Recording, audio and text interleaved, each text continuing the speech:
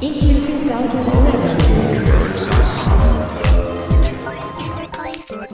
This is Skyrim. It looks beautiful. Here it is running on the 360. It is a huge, epic fantasy game where you can be who you want and do whatever you want. We're really, really pushing the hardware. We've rewritten all the graphics, all of the gameplay this go-around, and we just want to fill a world with detail. All the little things. You can look at these plants, so micro detail, macro detail. You can walk to the top of that mountain. If you've played our stuff, you know these are huge games that are wide open for you to explore and do what you want. We have a new animation system, so you can play in third person.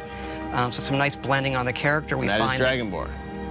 That is, you can be whoever you want, male or female. This is the character we're showing. So a lot of people like to play in third person, so it's a real viable option this go around. As you, you've got wildlife. You've got the world is really alive. Really, really alive. So we push for, and it's you are who you play. The right trigger does your right hand. The left trigger does your left hand. And so as opposed to picking a character, you just be who you want, do what you want. So now I'm kind of being a battle mage, where the left trigger is casting this healing spell, and I can put that in any hand if I want. So right trigger, and then left trigger. Wield spells, and then you power up. What's cool is if you pull both triggers at the same time, you get a more powerful version of that spell. Now we're headed up high up into the mountains where it gets snowy to this Nordic ruin. This is one of our over 150 dungeons that we have in the game, and the ancient Nords used to worship dragons. So here we are inside the dungeon with our bow. We do have a lot of cool stealth gameplay as well. So we really want to pay off on all of those different styles of gameplay, whether it's stealth, melee, magic. As this person is switching between first and, or in this playthrough first and third, do you think a lot of people are going to play it that way, or? I prefer first person myself, but I notice a lot of people just like to run around in third person. You can also dual wield swords. Okay, wow. Actually, you can dual wield any one-handed weapons. And you'll see me use a shout here. It's one of our magic powers you can do. There are a lot of shouts throughout the game, right? These dragon shouts?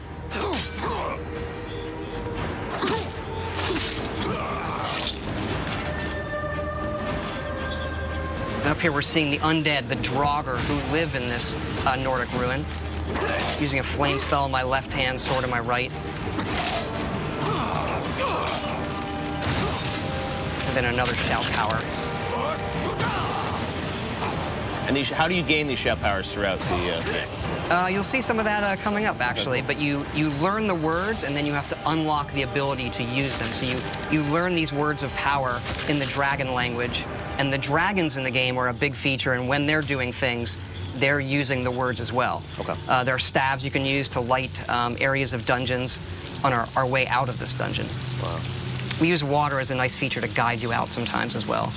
Now you have a new sort of story system in this too, right? A Radiant story system? Radiant story that guides all of our quests to make it, since it is a big open game, to give us some more control over the experience you're going to have and make it more dynamic. Wow. Here we're out in the tundra, which is this wide open grasslands in the middle of Skyrim. Oh my God, this is a brand new engine, right? Yep, the creation engine that we built just for this game.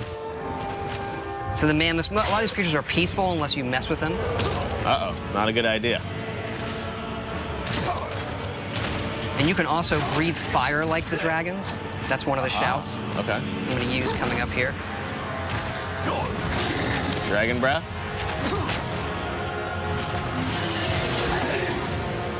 Aha.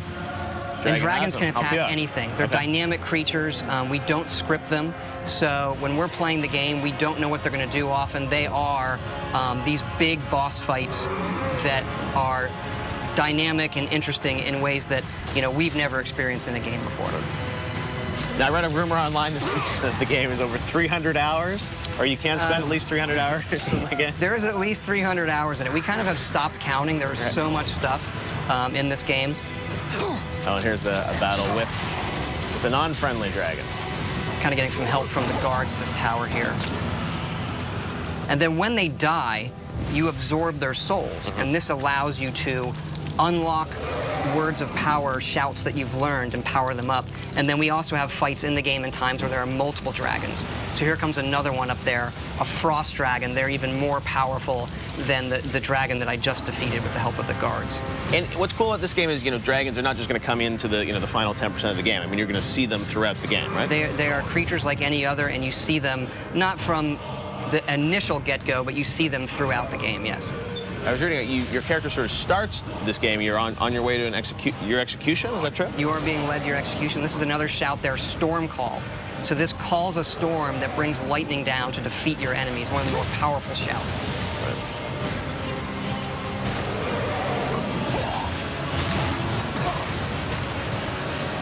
And then once the dragons get hurt enough, they can't fly, and they'll either land or they'll crash. And how will your relationship with these dragons change throughout the game? I mean, obviously, there's some that will be friendly to you. I don't want to quite spoil it yet, but they all aren't out to destroy the world. And why they're back and what they want is part of the mystery of the main quest in the game that you're going to uncover. Wow, very cool. Justine, are there any questions from fans for Todd? I have a question here from Jerry V on Facebook. Says, love the guilds in Oblivion. I wonder if the factions are going to return. Do you think it'll happen? We do have factions returning. Our three main factions are the College of Winterhold, which is like for the mages, the Companions, which is our warrior guild, and then the Thieves Guild, of course. Right. Very cool. And there's the beautiful Skyrim logo, and the date we know is going to be 11/11/11, which is coming out in November. Very cool. Justine, any more questions? Let's see, Player22 on Twitter says, loving the new engine. Can't wait to see more. Curious with how many environments they will have in Skyrim. There's a lot. It's another thing where we stopped counting. I mean, we have 7 major different regions in the game. You've seen some of that where we get into snowy mountains and pine forests and fall forests, that open tundra, lots of different dungeon types. I mean, we go at this each time trying to make the biggest, craziest role-playing game we possibly can and let people just do whatever they want.